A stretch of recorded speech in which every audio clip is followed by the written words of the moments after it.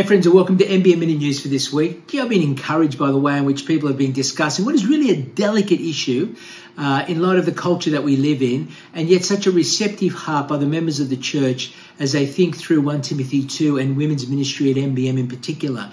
Please pick up get a chance to read the paper that I wrote on that and love your reflections as we think together, because as iron sharpens iron, so one person sharpens another, men and women together, having voices into all of church life. That's what's going to make us a healthy church. I do want to say that we've got Explaining Christianity happening, and it's a great opportunity. I heard the other day of someone who was walking, doing their exercise, praying for the houses in a neighbourhood, ending up having one of those people phone her up, and they had a conversation about the gospel, and they're thinking about just connecting them with the Explaining Christianity course that's running tonight. That's how it happens, friends. Lockdown has put us all in a pressure cooker. It's been really tough, and I know some of you are doing it tough.